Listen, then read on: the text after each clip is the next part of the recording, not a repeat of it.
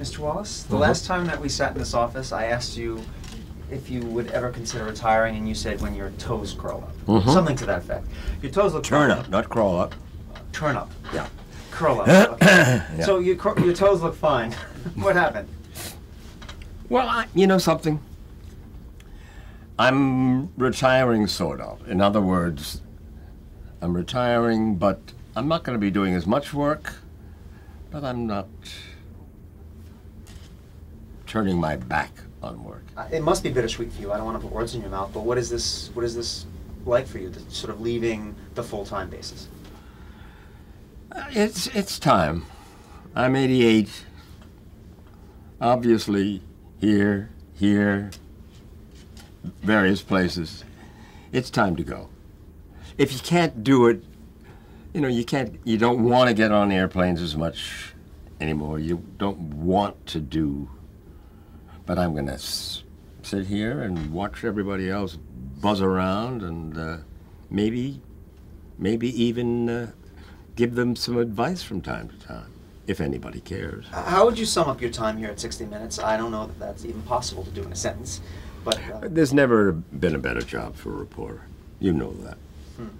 I mean, you can go any place in the world and talk to just about anybody about anything. You have enough time to put it on the air, enough time to edit it and so forth. And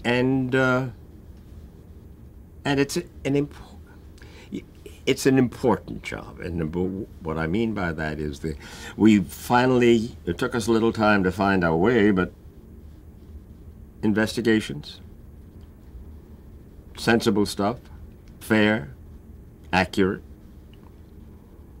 It's a good job. Instead of the 3 networks plus PBS, now there are 300 channels. And it frequently becomes the race to the bottom instead of the race to the top. A lot of talk of infotainment, a lot of tabloid.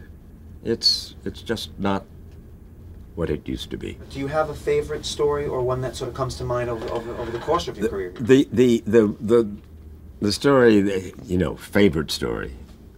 I cannot think of any story I have had a better time doing than Vladimir Horowitz, the pianist. I mean, he had never done anything like that before. And I'm an old fiddle player, so I was awed by the opportunity to talk to him. And he just, it was a joy. This, incidentally, is on the special that's on Sunday. It was a joy to talk to this extraordinary man.